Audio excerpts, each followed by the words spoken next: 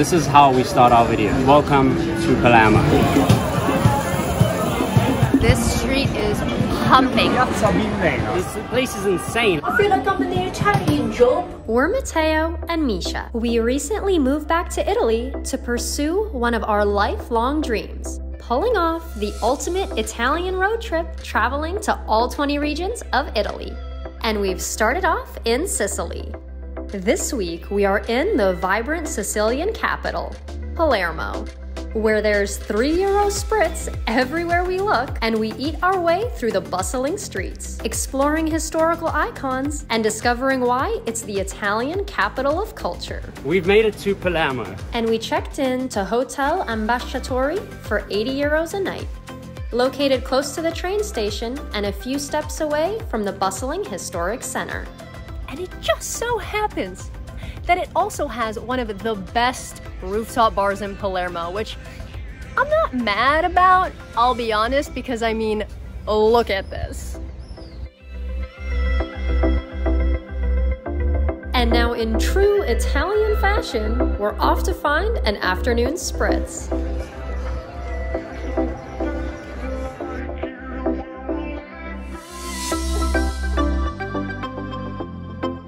I know Aperol Spritz is a big part of Italian culture, and I've tried really hard to like it.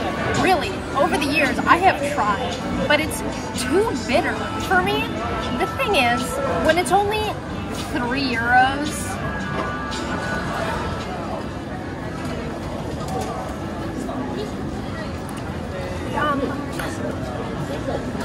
so surprisingly, this one's probably the better of the Aperol Spritzes I've had. It only makes my eye tweak like a little bit. So maybe I'm educating my taste here, I don't know, but I feel like I'm really growing up with every sip I take. It's good. Yummy. Do you like spritz? I do like spritz. That subtle taste of orange peel makes that little bitter beauty in your mouth. Mixed with a little bit of Prosecco, some soda water, and you have the perfect concoction for only €3 here in Palermo. €3. First impressions of Palermo from my side. This place is crazy diverse. There's so many different cultures, so many different religions, so many different races. This place is insane. Like, there's just a whole concoction of everybody from everywhere, and it's just truly impressive to see the diversity here. I've been reading a lot about the Sicilian history and the culture, and this island is known for having all the different religions and cultures come together and actually live in peace. To have this here 1,000 years ago and even today, it's just something truly impressive.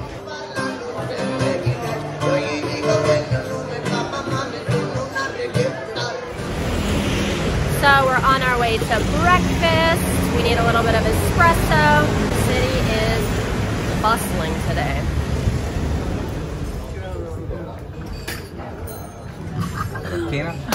It looks so good. Grazie. Look at yours. Oh my god. That looks so good. So I ordered something called a green coffee, and from what I understand, it's a shot of espresso. Then it's got pistachio cream, normal cream, and sprinkled with pistachio nuts. So the espresso in the bottom is really warm and still like an espresso mixed with cream, and the top is cool, fresh, and fluffy. It tastes like if you have to mash pistachio and coffee together inside their same little nut bean shell, and they had a baby. That's exactly what it tastes like. Really creamy and fluffy and nutty. I ordered like a chocolate espresso. So similar to Matteo's, mine has an espresso shot at the bottom, but then the whole top is just filled with cream and milk and chocolate syrup and cacao powder, and it tastes delicious.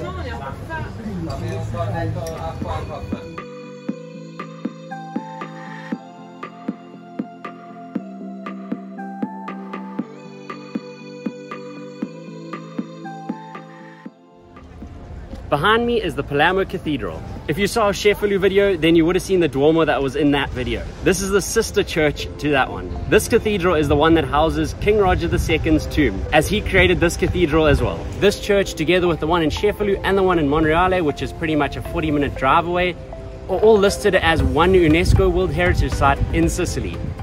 This is definitely one of the more unique cathedrals we've seen. It feels less like a typical Italian cathedral and a little bit more like a fortress or a castle.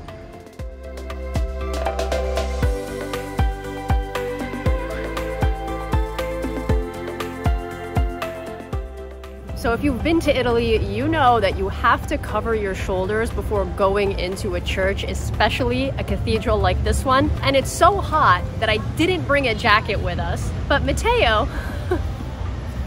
had a towel in his backpack. So I think that's gonna be my saving grace right now. I feel really awkward because now I look like the American flag unintentionally.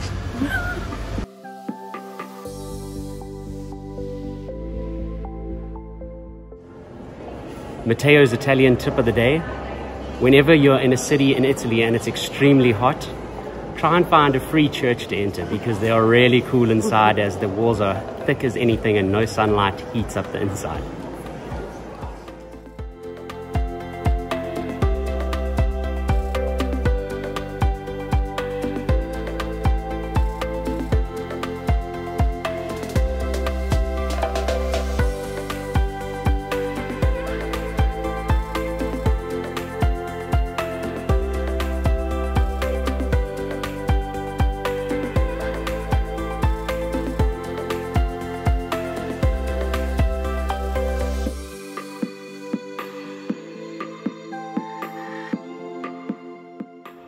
Behind me is the tomb of King Roger II, one of the kings of Sicily, and the man who built this cathedral. As tombs of kings go, this is definitely one of the less lavish ones that I've come across. I was expecting a bit more gold, a bit more chalices and paintings and art and statues. It's pretty simple and just a little bit underwhelming.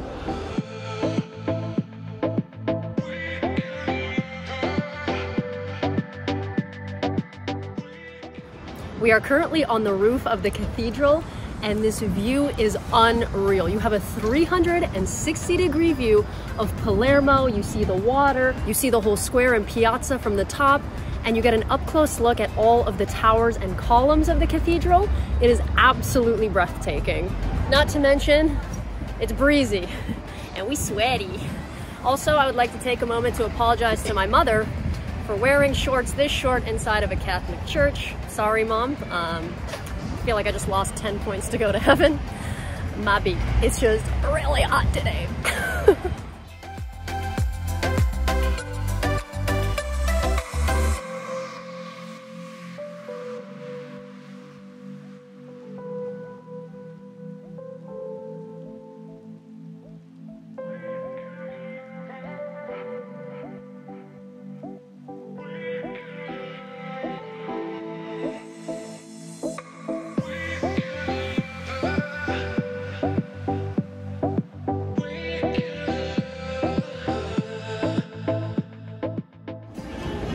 So this has become our favorite street in Palermo. It's called Via Maquerda, and whether it's day or night, this street is pumping. It is full of restaurants and bars and shops, and there's just such a lively atmosphere here that it just feels like you're really in the heart of Palermo. Another reason this street is great is because there's so many restaurants that they all seem to have really great prices, probably to win your business. So you can get Aperol Spritz for 3 euros, delicious pasta for 5 euros. And in a city like this, prices can get pretty high. So it's really nice to get food for such a great deal that tastes delicious. So for lunch, we decided to go to Ciurma because it has an amazing seafood menu. And we've been eating so much pizza and pasta since coming to Italy that we thought it was time to mix it up a bit.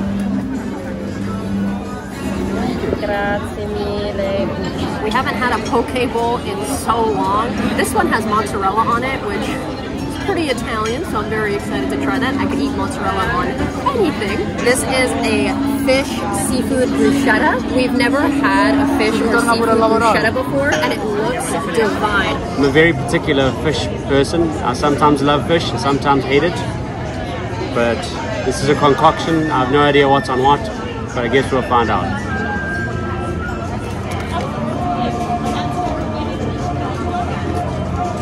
Very fishy, but I do like it. I like fish. It's deep fried and basted. This is an acquired taste for me. I mean, it does taste good. Try something new. So weird, but good. Different. This is really good, but it's definitely different from the other poke bowls I've had before. There's a lot of flavor though. Now that we have demolished the plate, I think we figured out what was on each one. The first one seemed to have been eggplant with capers. The second one was more like a ceviche kind of shrimp bruschetta. And this one seems almost like a smoked salmon or trout with caramelized onion. And I think this is the winner. This was my favorite one. They were all delicious, but this one it's like an explosion of flavor. Definitely different and interesting, so I'm really happy we tried it.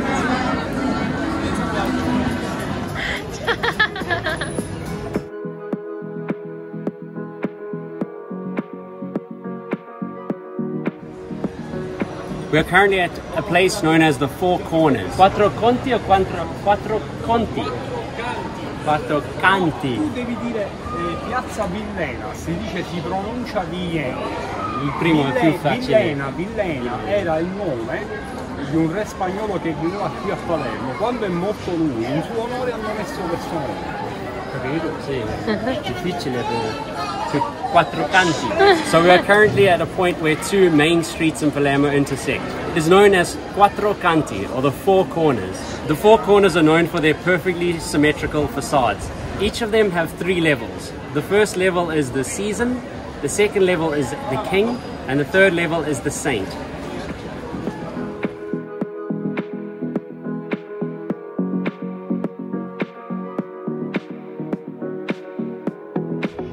Behind me is Teatro Massimo. It is the third largest opera house in Europe after the one in Paris and Vienna. Inaugurated in 1897, it is still in use today. Two scenes for The Godfather 3 were filmed here.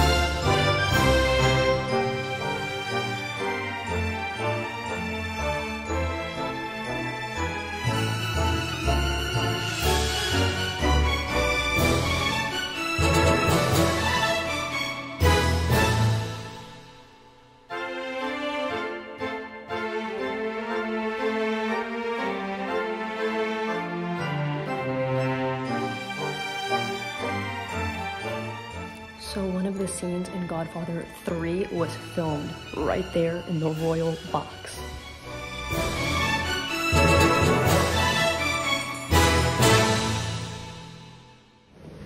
Our house is going to be modeled exactly after this. Maybe a little bit smaller. This place is incredibly large, and it's actually, the video doesn't really do it justice at all.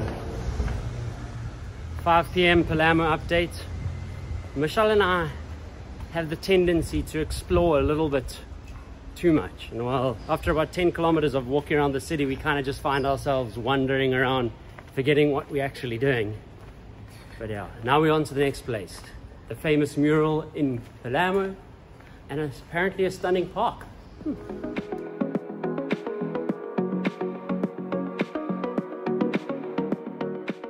On our walk through the city, we've come across the beautiful marina.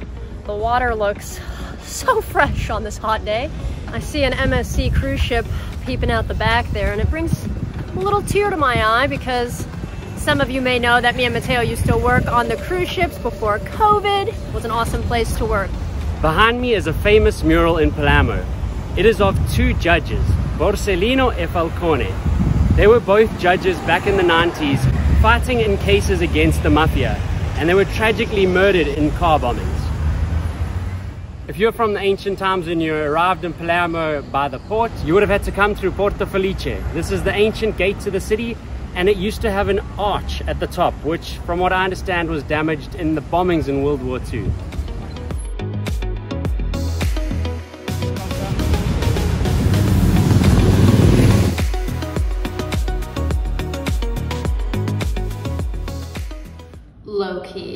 The elevator in this hotel makes me feel like I'm in the Italian job because there's a gate and then you gotta push through the doors.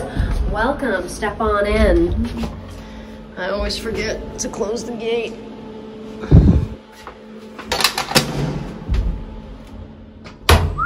I feel like I'm in the Italian job. Why am I British all of a sudden? Get for it. Oh, I feel like I'm James Bond, I do. Oh, I've got to close the door when I come out.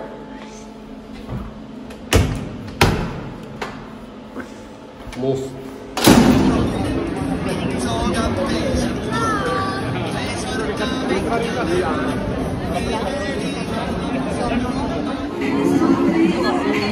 So this is the first time I've seen curly pasta. It reminds me of my hair. I think it's homemade because both of our pastas came like this, but it is very good.